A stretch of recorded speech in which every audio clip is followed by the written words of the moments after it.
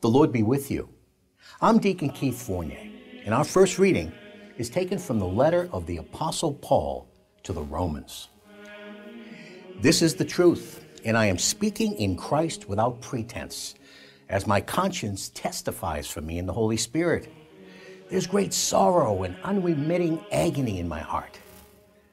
I could pray that I myself might be accursed and cut off from Christ, if this could benefit the brothers who are my own flesh and blood.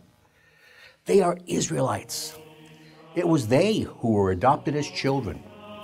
The glory was theirs, and the covenants. To them were given the law, and the worship of God, and the promises. To them belong the fathers, and out of them, so far as physical descent is concerned, came Christ, who is above all God, blessed forever.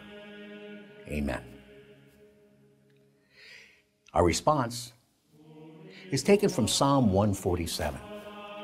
Praise Yahweh, Jerusalem. Zion, praise your God, for he gives strength to the bars of your gates. He blesses your children within you. He maintains the peace of your frontiers, gives you your fill of finest wheat.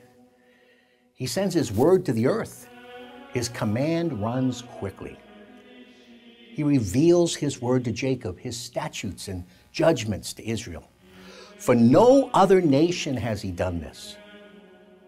No other has known his judgments. A reading from the Holy Gospel according to St. Luke. Now it happened that on a Sabbath day, Jesus had gone to share a meal in the house of one of the leading Pharisees, and they watched him closely. Now, there in front of him was a man with dropsy.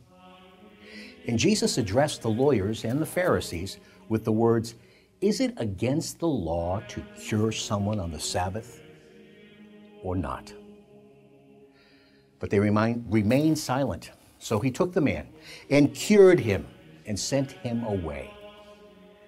Then he said to them, "Which of you here, if his son falls into a well or his ox, will not pull him out on a Sabbath day without any hesitation?" And to this, they could find no answer. The Gospel of the Lord.